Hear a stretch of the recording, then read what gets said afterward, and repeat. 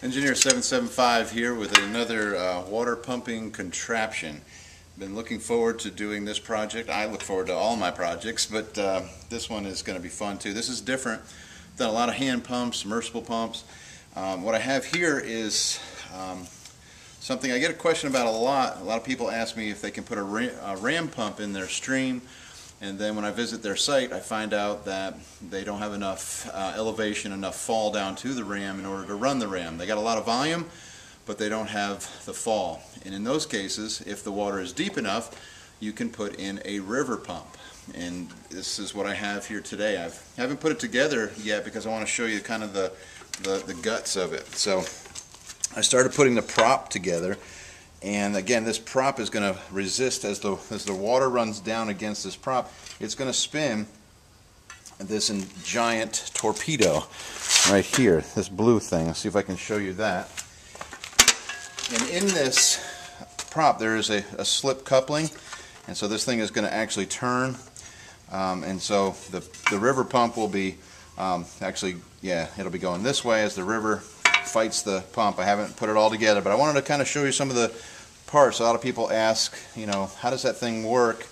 They just see it pumping water in the river, so I kind of wanted to take you through that. So there's 5 props that go on it, and then there's this attachment. The slip coupling will attach here, Teflon tape this, and it will bolt onto the torpedo, I'm calling it, which is filled. I'm going to turn this around. It's a tapered body filled with poly pipe, and there will be an end cap that goes on here like this, and it'll close that off, and this thing will float about the center line of the river. I don't know if you can see that, but that poly pipe, basically there's a screened inlet. It's an Archimedes screw in principle. As the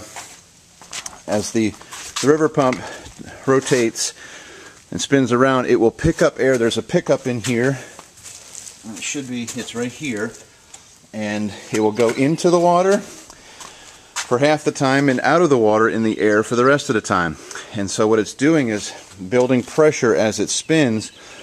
And this pump is an RP300. It will lift water 80 feet and pump about 4,000 gallons a day. So that's a tremendous amount of water for free without having to use power. And so I'm just unpacking this today. This is a little R&D project I'm working on for a friend, so I'll be putting together the prop. But I really wanted to show you the internal workings of the pump before it goes in the river. I do not have time to put it in the river today, which reminds me I'm supposed to be working on my presentation for the Charlotte PrepCon coming up Saturday. And we're gonna I didn't tell you before, but we're gonna have a breakout session, and if it'll give me more time to answer questions. If you're interested, we're gonna cover all sources of water and a multitude of ways to deliver the water from your sources and to store it. I don't have enough time during the speaking session to cover all that I want to cover, but we're gonna have that opportunity. So I'll have a lot of these gizmos with me if you want to put hands on and look at things, ask questions. And in the breakout session I will do water and energy. I can't bring the gasifier, but I'll have a lot of little things that we can look at in terms of water pumps. I'll bring this river pump and several other things, so some homemade rams.